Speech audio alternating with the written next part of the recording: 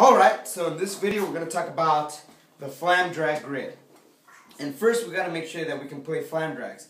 Making sure that the flam is a good quality, the diddle starts on the second partial, and a good tap after that. So let's take a look at just flam drags. 1, 2, here we go. Okay, making sure the flam's good, drag's good, and you have this rhythm. Cha-digga-da. Cha-digga-da, cha-digga-da, cha-digga-da.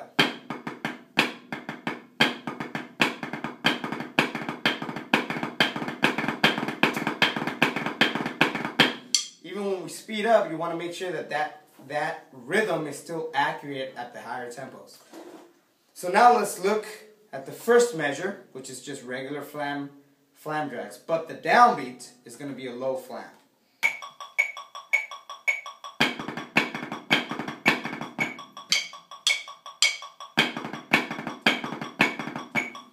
Alright, moving on. The next one, you have to lift up from a grace note on the low flam and play an accented diddle on the opposite. Same thing with the opposite hand, off the left.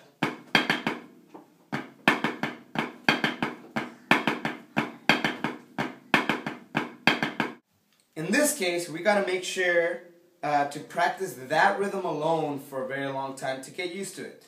So let's play that at about 95. 2, here we go.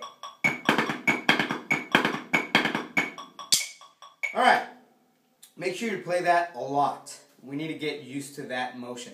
Now moving on to the third part, moving the accent to the third partial. In this case, just like the other video I had with the flam accents, it's the same thing. We're doing this.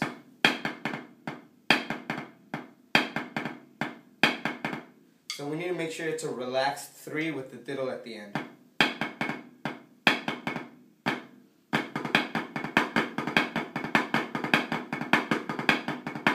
I like to control a little more so you can hear the accent and hear the flam after that. So let's try that.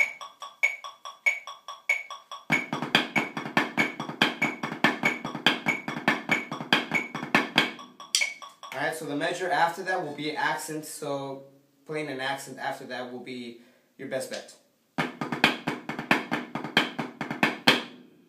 Alright, make sure to take that a lot too, because in this grid you use that a lot. So, let's go through the whole thing at about 100.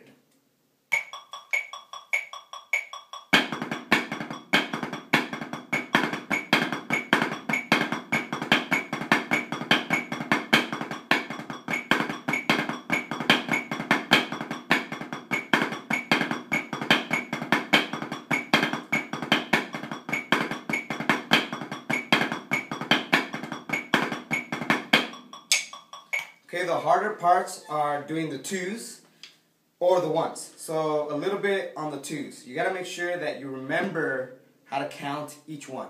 1, 2, 1, 2, 1, 2, 1, 2, 1, 2, 1, 2, 1.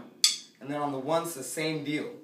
1, 1, 1, 1, 1, 1, 1, 1, 1, 1. Okay, let's bump this up a little bit faster.